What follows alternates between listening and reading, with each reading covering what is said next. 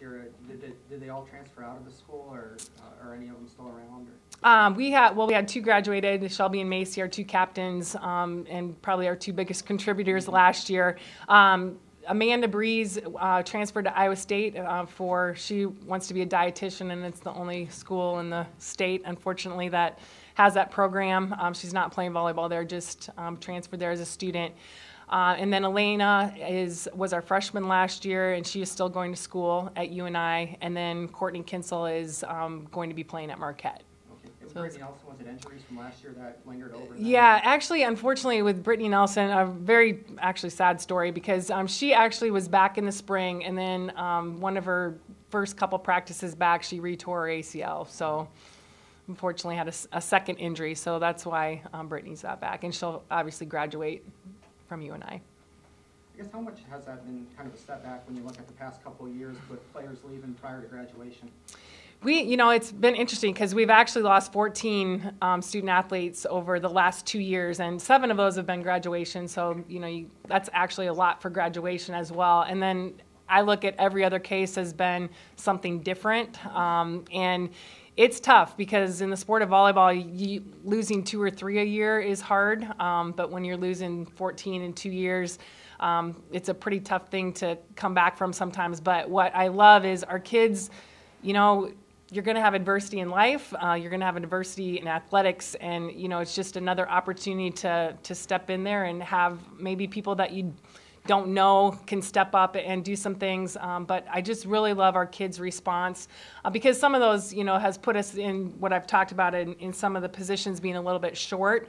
But, they're handling it like champs. They're doing everything they can to not let that affect what they're doing on the court every day. So I give them a lot of credit for that. Bobbi, can you tell us what sort of things are going to need to really develop to be that team that's going back to the NCAA tournament at the end of the season? It's a little bit different for us this year, and listening to James talk, it's a lot about keeping people healthy. We have a lot of great players, but we need to keep them healthy. We need to keep them fresh, and that's where the challenges will be for us in practice. Is trying to work them hard enough so that they're ready to compete, but yet being able to make sure that they're fresh enough and ready to go for the matches. So that's the challenging part for us because we are not very deep in a lot of positions, and 14 is probably the lowest roster we've had in a while. So those are the challenges.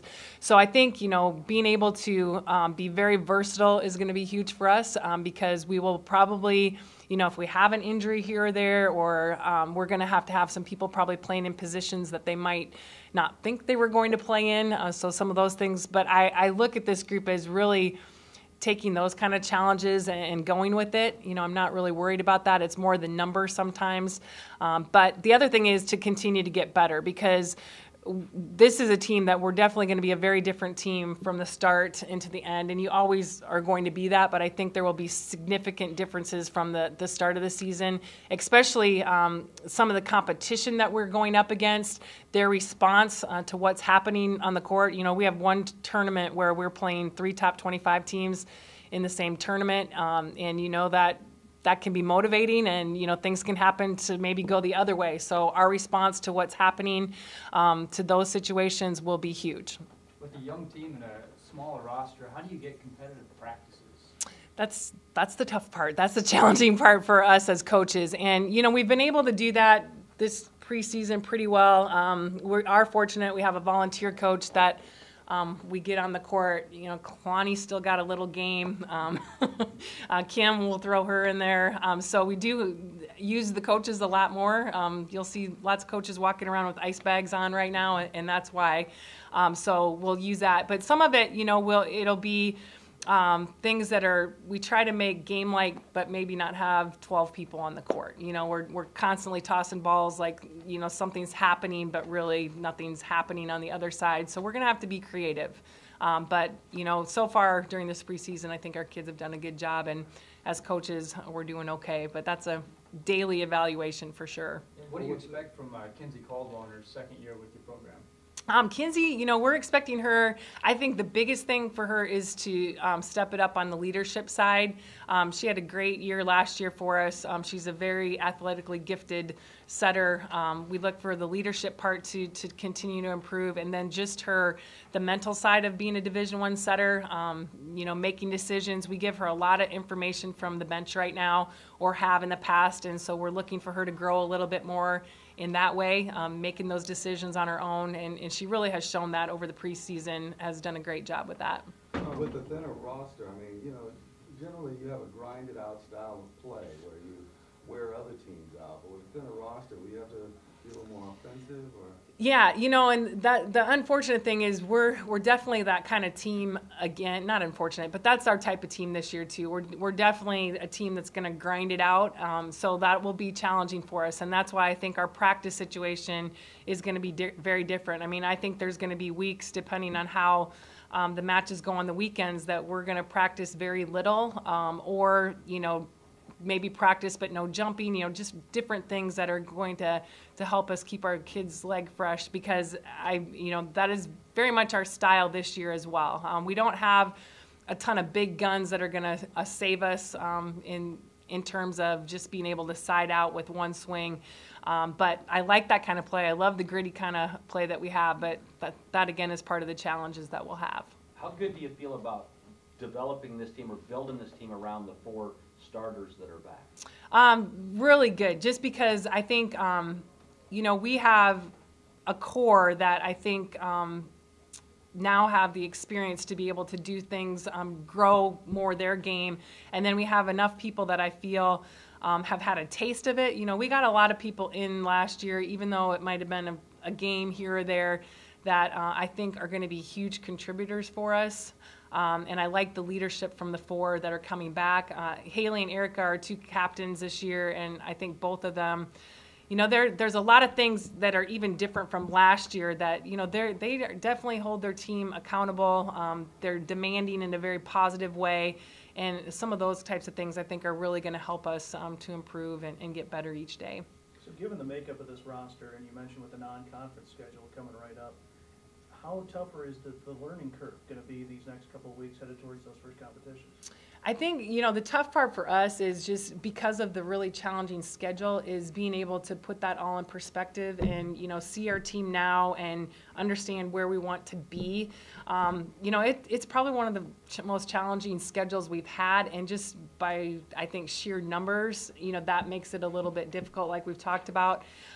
But again, we have to be able to get something from every match, no matter what the situation. It's like that every year. We've had matches where we've struggled, but we're getting something out of it, whether it's what we need to do better or things we need to do differently, people in different positions. I think, even though we have a smaller roster and maybe a smaller number of kids that have the potential to be on the court for us, where they are is going to be huge for us. I couldn't tell you at all where our kids would be right now. And part of it, we have a few injuries that I'm not sure if they'll be back for the first game or not yet, so that's part of it. But, we have some versatility, but I think there's definitely going to be a lineup that needs to happen, let's put it that way, and will come through by the end of the season, or hopefully even more towards conference play. Who are the players that are in question for that opener? Erica just got hurt today. She's the question mark, unfortunately. And we have a few people that Kayla has been out for a little over a week, and she's just starting to come back. I think she'll definitely be ready. She'll be playing, but she hasn't played for a week. So, but Erica is the biggest question mark right now. What's her injury? She has a pulled hip flexor. Oh, looking at the middle position you have Kayla back with some experience. Obviously, she played at a high level with her club team and such too. And then who do you look at as another option there in the middle? Right now we're training Autumn Litz and Jaden Blanchfield, who is a transfer. So those are the 2 kids that we're training besides Kayla. And that's it for right now. So, and Autumn and Jaden, they're 2, it's one of those, we kind of have, when you have your setters, you have 2 very different setters. Both are better at one thing than the other. We've had that a lot over the years.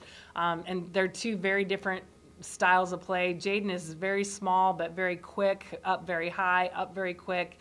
And Autumn is just a little bit, not a little bit, a lot bigger, but maybe a little bit slower laterally. So I look for us to really be using them both, and maybe depending on who we're playing, which one will even be the starter for the match. Can you talk a little bit about how that fell into place with Jaden, bringing her in from Idaho, and what you knew about her coming into your program? We saw her at a tournament in Denver, actually, and we were on her right before she made the commitment to go to a junior college. So she actually transferred from a junior college after her first year.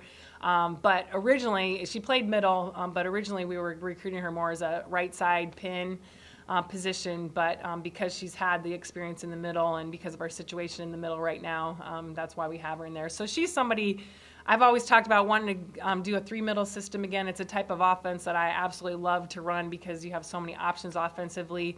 I think in the future, we have a few good recruits coming in that can help us in the middle. I think I look for her to be somebody that can help us maybe run that system again. So very versatile kid as well. Probably playing a position she never thought she would in Division I volleyball right now, but you know, she works hard. She's one of the most competitive players we have on the team, and you'll see that when she's out on the court. What are you looking at as your options on the pens for this year?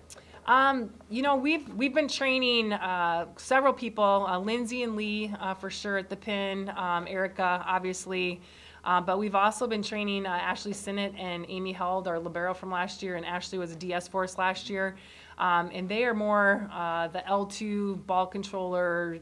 You know, they're not going to put the ball away every time, but they're gonna have shots.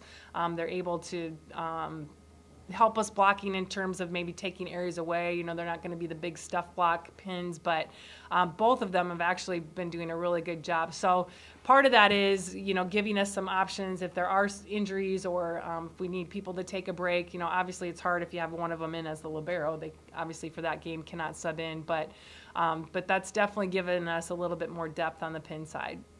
Being a player, an assistant coach, and now a head coach for a great span of those 40 years. Not that you look. Yeah. Thanks, Rick. You still look good. But I mean, talk about the evolution of this program, and I mean, in comparison to women's sports and how it's grown. Yeah, I think, you know, that's the one thing that I'm so excited for this anniversary because it, like I told our team in our first meeting, it just has given us an opportunity to really sit back and think about it because it's kind of like every season. You don't really think about that season and what's all gone on until after the season and you're preparing for the banquet, and then you get to sit and think about everything that's gone on and all the neat people that were a part of it.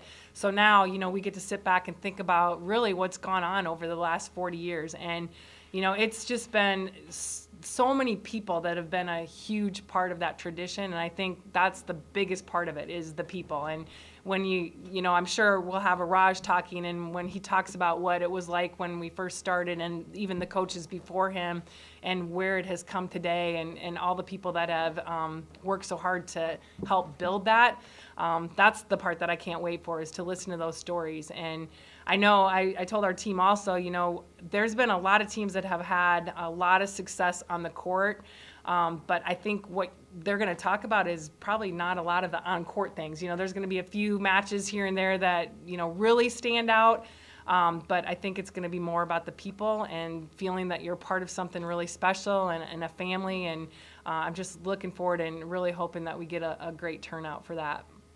You mentioned you need a little offense here and there in the middle. So how much are you going to look for Kinsey for that a little bit? For setters dump here and there. I know last year, toward the end of the year, she really got in the flow of that. Yeah. But Kalani had been working with her. How much have you seen that this year out of her? And that